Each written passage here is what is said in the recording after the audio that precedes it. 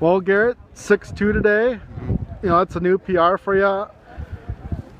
That's pretty good. I mean, it seems like you're getting 6 foot and 6'2". How good's your feeling so far for the high jump for you? It's going good. You know, the PR by 2 inches. That's good. And with Drew too, you know, we have a little friendly competition, and we give each other stuff back and forth. And how has it been? Because I mean, Drew's hit 6'2" this year. You now got 6'2". You're both going for 6'3". Seems like you guys are pushing each other, and each meet out, you guys are getting new heights.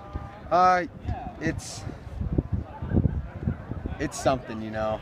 With just, you know, if he gets 6'3", I want to clear it as soon as I can, you know. High jump's a lot of mental, so you got to be mentally tough. Have you felt yourself getting mentally tougher throughout the season with that? Because I know early season probably wasn't going as well as you want, because then you came in with a PR of 6 foot coming into the year. Yeah, I feel a lot more mentally tough, you know.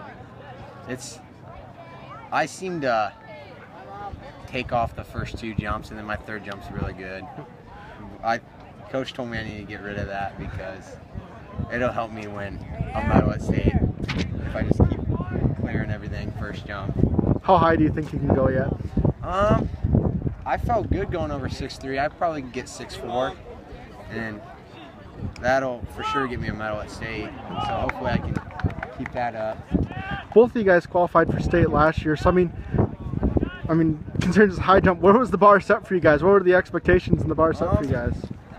Well, coming into the year, we knew, you know, with me and Drew and even Jason, like, we have 3 good high jumpers, and, well, I know I set the bar pretty high for myself. I made a bet with my dad for 6'2", and if I didn't get it, I would have had to pay him $50, so, you know, I had to get that. I didn't want to pay him. How much has Bart really helped you guys this year? Oh, it pays off a lot, you know. Just the more you practice, of course, the more you're gonna do better, you know. And just with his help, I don't think I'd get 6'2", you know. I'd probably stay around 5'10", 6 foot maybe. What was the difference today for getting that 6'2"? I know I saw you struggling a little bit with 5'10" and barely getting that, so 6'2" seems pretty good for you today. You know, it just explosiveness. I do better the more jumps I get in.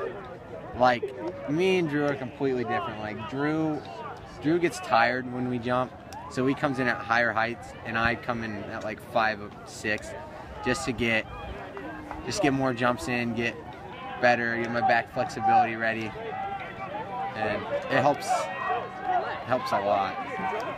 Good. Thank you very much. Yeah.